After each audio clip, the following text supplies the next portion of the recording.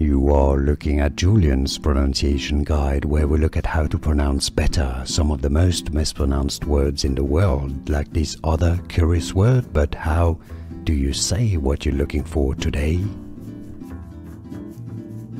How do you pronounce the name of this brand, Swiss brand of luxury watches? In French, Swiss French, it's said as Hublot, silent H, Hublot, silent T.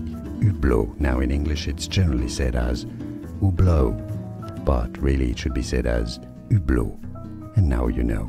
Here are more videos on how to pronounce more confusing words and names too many mispronounced. Like this video if you found it useful. I appreciate your support. I'll see you soon and thanks for watching.